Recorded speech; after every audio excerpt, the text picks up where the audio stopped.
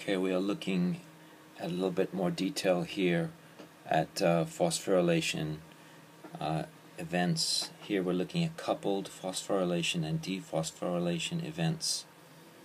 So we should remember and know that phosphatases can either inactivate or activate a protein.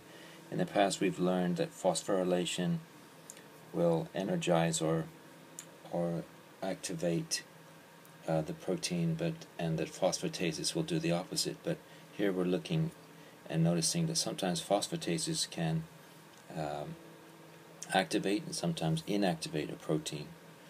But remember that dephosphorylation is a transient event, and what it does is it returns the protein to the inactive form. But we're going to see the opposite here too. So first let's look at the top, and we can see in A we look at phosphorylase kinase at the top, and then we look down at phosphorylase B and phosphorylase A, and we can notice that the phosphorylase B is inactive, and phosphorylase B is actually involved in glucose regulation levels, and it's a protein. But when it is phosphorylated, look at the other side of phosphorylase B, the phosphate is added, and so it is now active. But in order to return it to the inactive form, PP1C, which is a serine thyrine phosphatase, is chopping off one of the phosphates and returning it to its inactive form.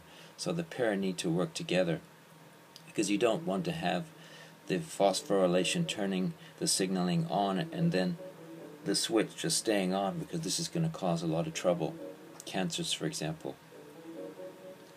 So remember, looking at A, that protein phosphatase acts as a reset button. The serine phosphatase PP1 acts to dephosphorylate and deactivate phosphorylase A. Now let's look down at the bottom at the CD45 tyrosine phosphatase, and at the bottom the CSK tyrosine kinase, and we can notice the opposite thing happening. If you look at the inactive form of P56LCK, we can notice that it is phosphorylated, but this is the inactive form,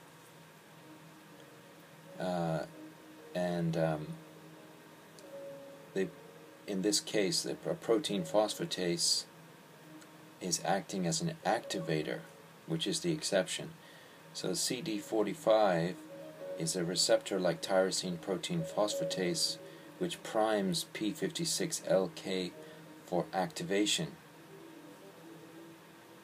So now you can see that it is primed when the phosphate is taken away, which is opposite to what usually happens. So remember that kinases and phosphatases are both needed, but after dephosphorylation, in this case, this protein is activated.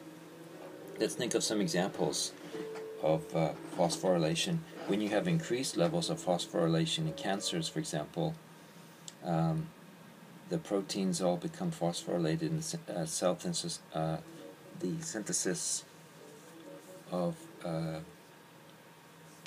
the cells, and dividing results in a tumor.